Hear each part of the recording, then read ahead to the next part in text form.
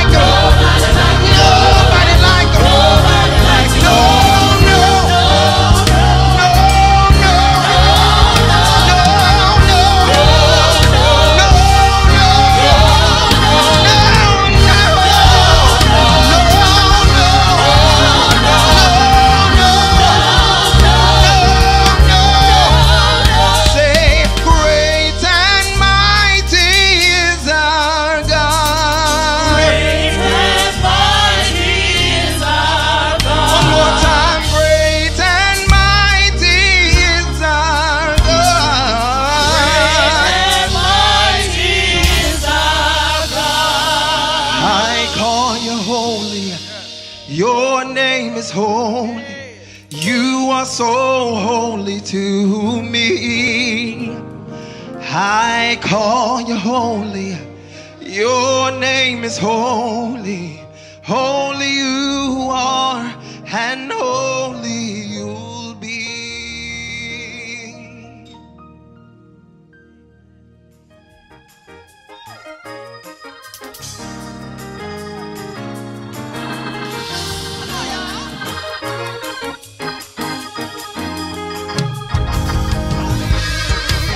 Glory to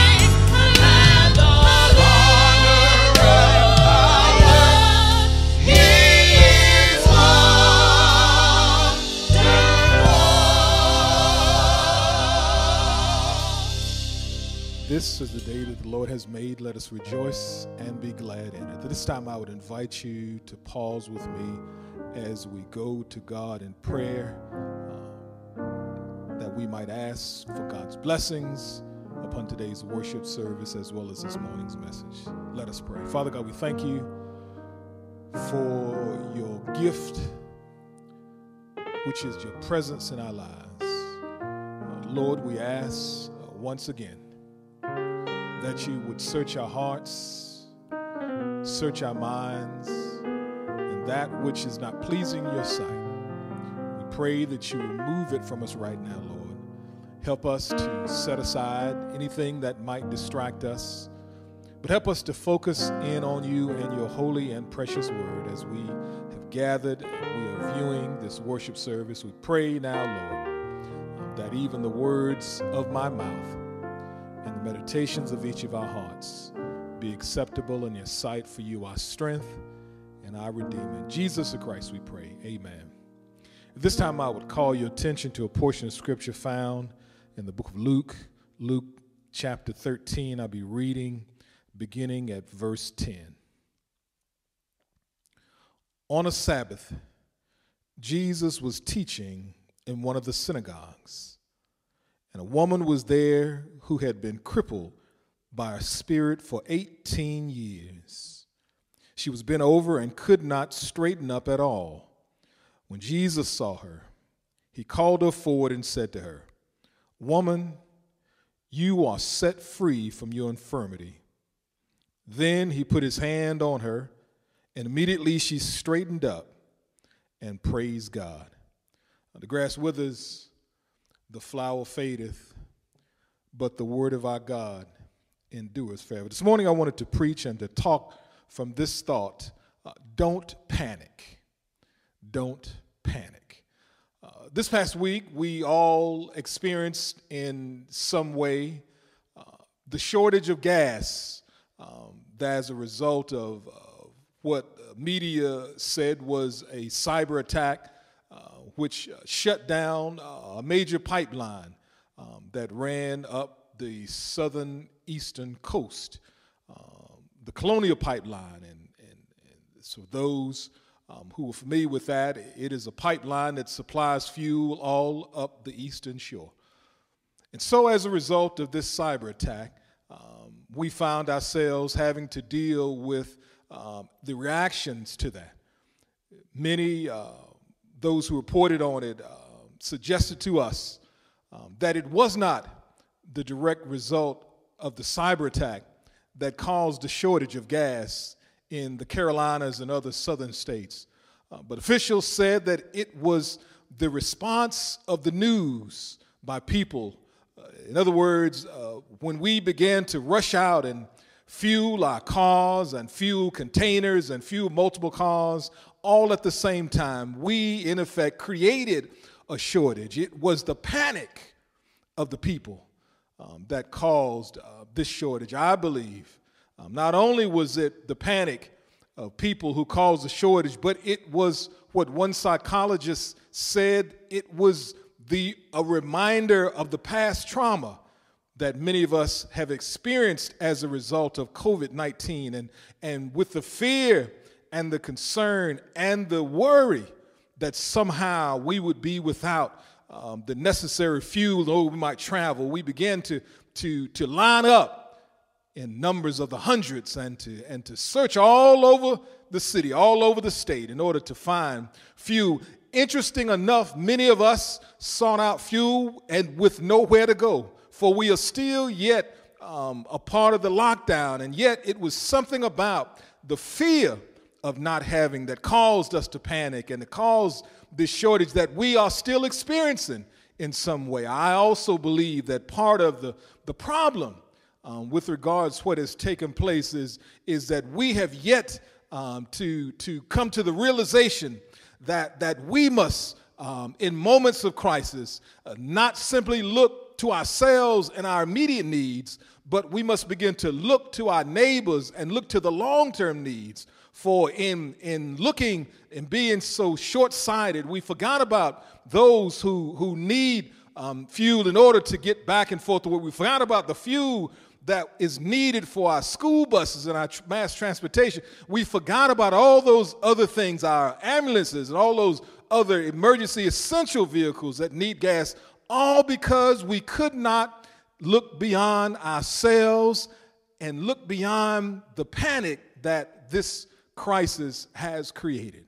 And so it seems to me that there is a lesson in that which we experience in these past days. There's a lesson that can be found as we consider the text in which I've read for your hearing. There are lessons to be learned as we consider this portion of Scripture. So I would invite you to join me at this time as we consider this portion of Scripture in which we find a woman who the gospel writer describes as someone who had been with an infirmity of an evil spirit, and this evil spirit had perplexed her and had oppressed her for some 18 years. And so she finds herself on this day, the Bible says on the Sabbath day, she finds herself in the temple where Jesus is teaching. And the tragedy of this story is not just that she has had to experience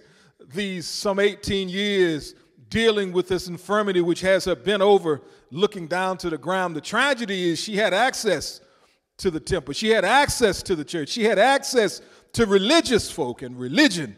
But religious folk and religion could not relieve her of her infirmity. I believe this was not the first time, I believe, she had found herself looking for an answer, found herself in desire of a healing, or she simply had simply was content in her situation, believing that this was her fate for her entire life. But then along comes a man named Jesus who is teaching in the synagogue, and he's teaching those other religious folk. And as he teaches it according to your Bible, it says that he saw this woman, and therein lies the first reason why we ought not panic.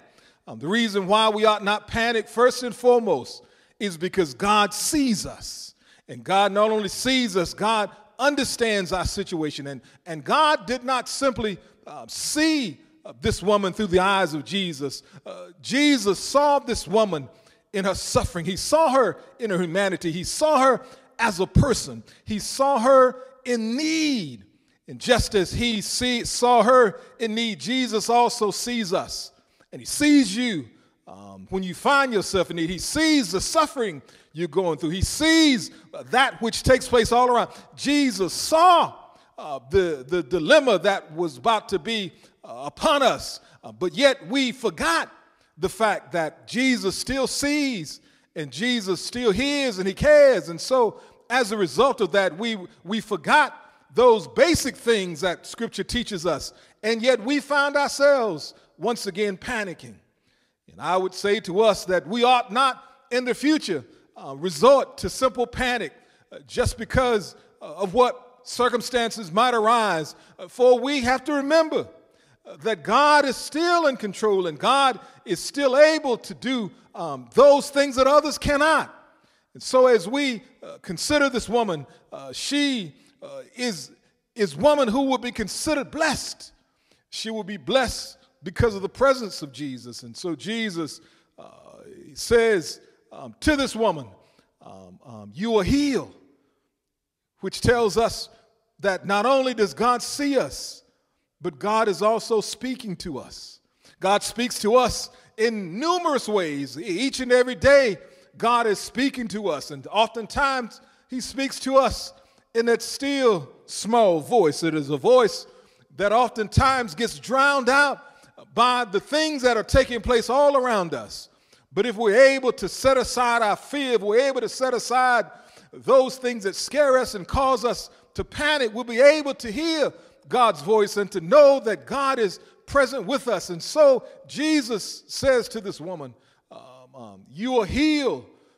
And after having said a word to this woman, he does something that is also significant. The third thing he does is that he lays his hands on her. Maybe some of you might think that all these things may be necessary in order for her to be healed. But all you've got to do is to read your Bible and know that Jesus does not need to see her to heal her. He doesn't need to say anything to heal her. He doesn't even need to be present in order that he might heal her. So why is that Jesus not only sees her, speaks to her, and touches her? For he does these things not because he needs to do them, but he does them for her benefit. For I believe this woman who has held and had this infirmity for so many years, never had anyone see her. Yes, they saw her, but they didn't see her as a person. Even in the temple, even the religious folk did not truly see her. And she needed, among other things, not just a healing, but she needed her humanity restored.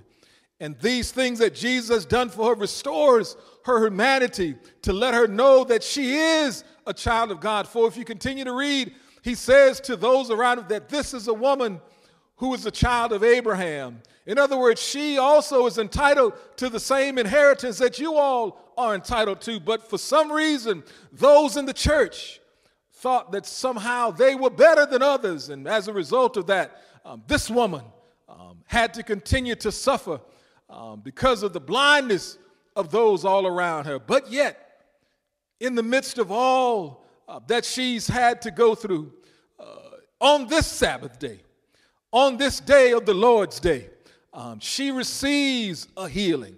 And not only does she receive the healing, she responds in the way that all of us ought to respond. She began to praise God. And by praising God, she thanked God for all that he had done. She thanked God for seeing her, restoring her humanity. She thanked God for speaking to her, to remind her, to let her know that he is still present in her lives. She thanked him for touching her, to know that God's still able to heal. But yet, the tragedy and the tension in the text is not as a result of what has taken place, but it is a result of the response of religious folk. For if you continue to read in this 13th chapter, you'll find that those in charge, those responsible for teaching the law, teaching tradition, don't celebrate as she praises. As a matter of fact, they do just the opposite. They are angry at the fact that Jesus has broke a tradition. He broke a tradition by healing on the Sabbath day.